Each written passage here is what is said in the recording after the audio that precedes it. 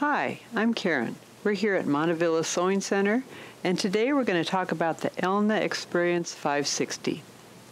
In this video, we're going to give you an overview of the parts of the machine.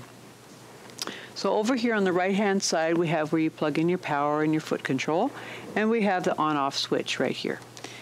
On this side here, we have the stitch charts. We have two of them. This goes from 00 to 49. This one goes from 50 to 99. And it has numbers here that you would use the buttons for to find those stitches. When you first turn on your machine, it's going to be at 00, which is your regular straight stitch. Okay, here we have the hand wheel. Now when you turn the hand wheel,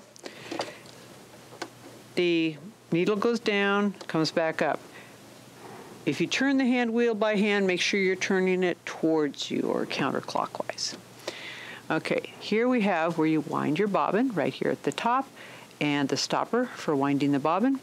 Here we have the spool pin with a spool of thread on it, and here is the guide for winding the bobbin. Back here is the thread guide for threading your machine, and then we have other thread guides here too.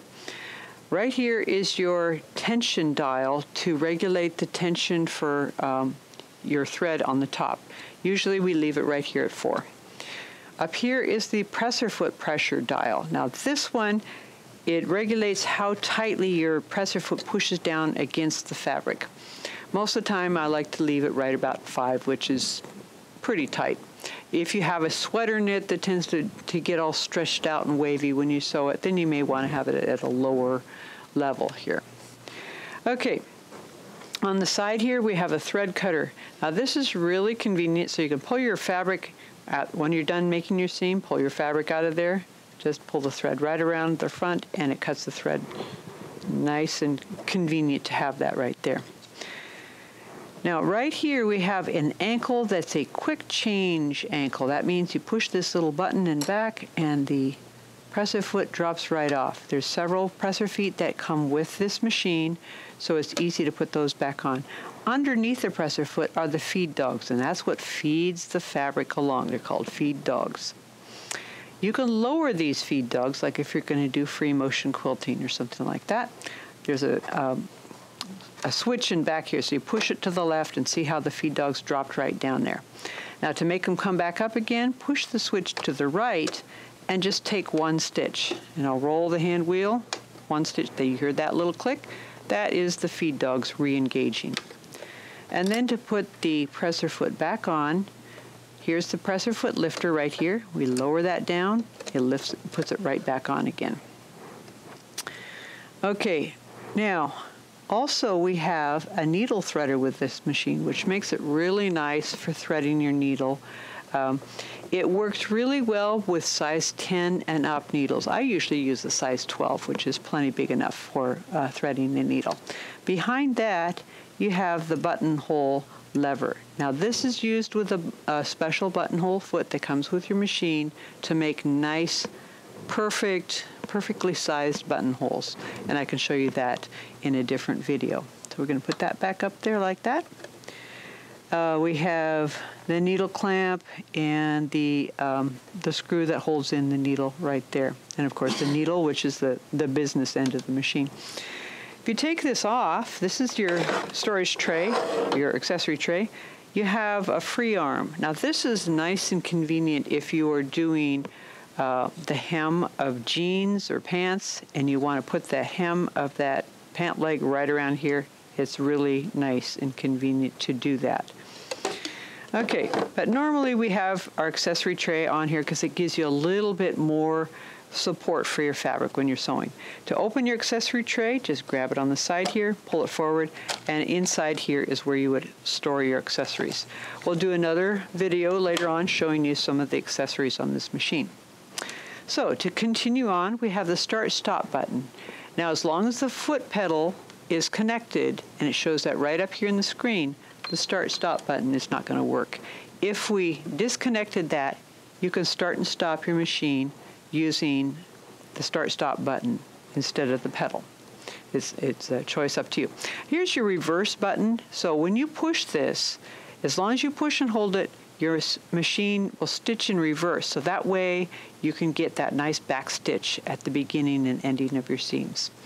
This is a locking stitch button. So when you push this and keep your foot down on the pedal, it will stitch in place and do a nice little knot and then stop. And then you take your foot off the pedal and you can take your fabric out, cut your thread, there you go.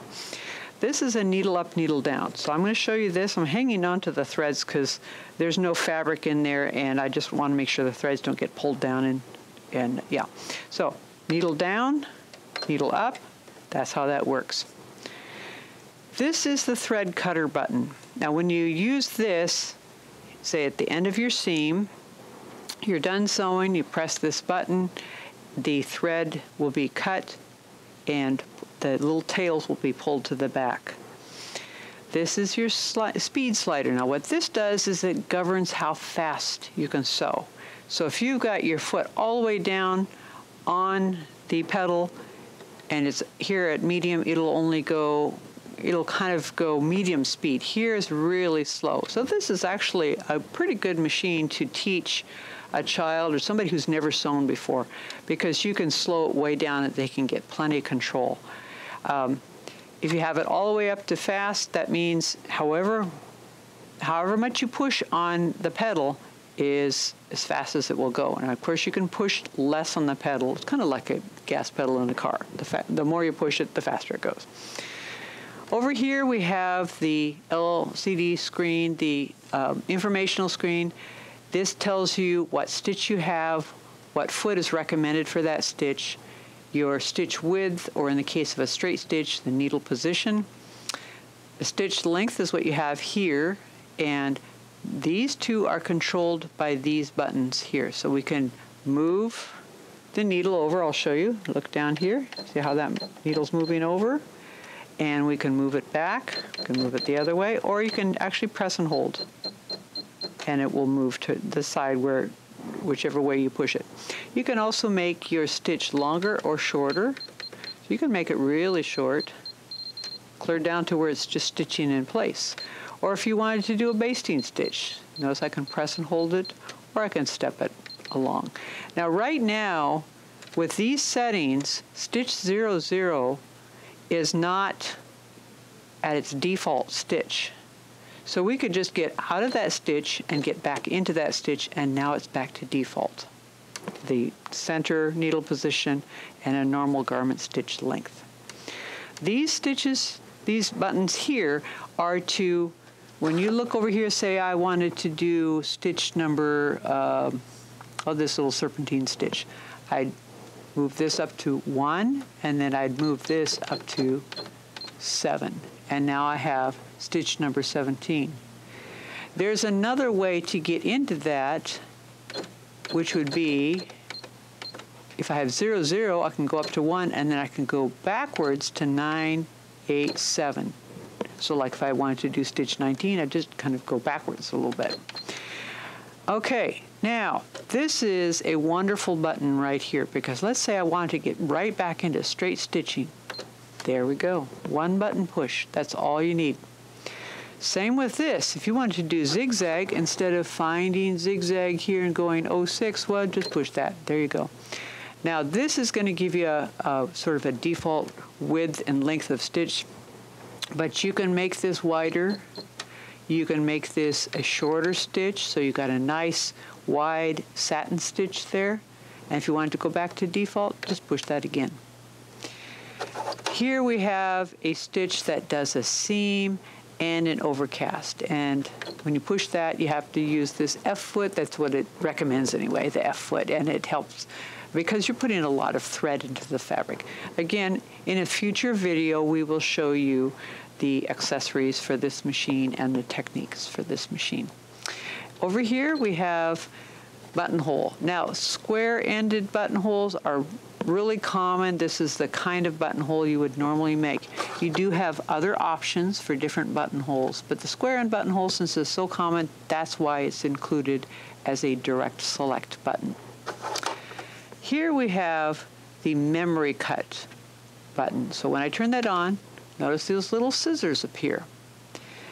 Every time you do a locking stitch or a stitch that has a locking stitch at the end of it built in, like the buttonhole, at the end of that stitch, it will cut the threads for you.